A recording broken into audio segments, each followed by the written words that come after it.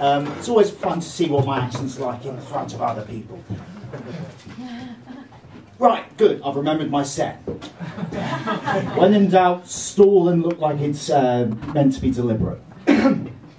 So, they say that love poetry is like a little black dress in that it's a relatively simple concept that never really goes out of style, and also people are surprised to find out I've got a lot of them. So,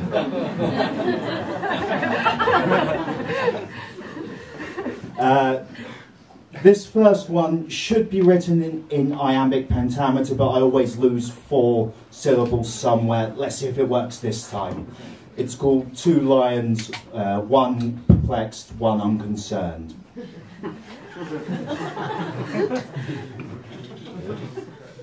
There, standing, lit in joy, he spied her face, free and unconcerned, stalking through the grass. Laughing eyes and wicked grin flew and struck like stolen kiss and caused a grievous wound. She spies him spying across the way and skips into that booming bass-soaked Caledon. His haunting huntress, playful prey, was gone, but not so far as to be lost from sight, or rather, not lost until she decides, giggling in a hollow, to hide from him. Now it is him who's lost. Hope and fear both together beat his heart with prophecy, wanting and hating their revelation. Then, darting from her den with battle cry, his sunburst-girded lioness inflicts with honeyed fangs another wondrous wound. Paws come up to softly ward and embrace and seek a place in shining joy-gilt locks to touch with nerve-ecstatic fingertips.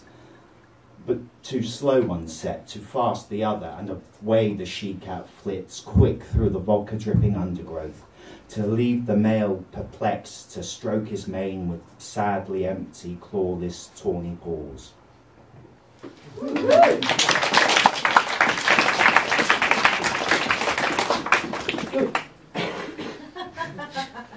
Thank you. Thank you. It wasn't really a joke, it was more mucus, but I'm glad you enjoyed it.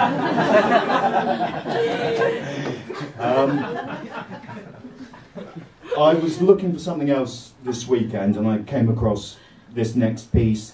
It is the second piece I ever wrote once, I started at university going, poetry is a good way to express myself. It's called Why Can't I Sleep? Why can't I sleep? Is it hastily scrawled messages waiting to be replied to and free from light-stringing restraint to plunge? Is it thoughts of unwon kudos cavorting in orcish glee and jabbing me with gouging pikes of self-doubt? Do mind and soul rush down untrod road hoping to catch some glimpse of some unseen, unknowable monument to my greatness? No. So, why can't I sodding well sleep?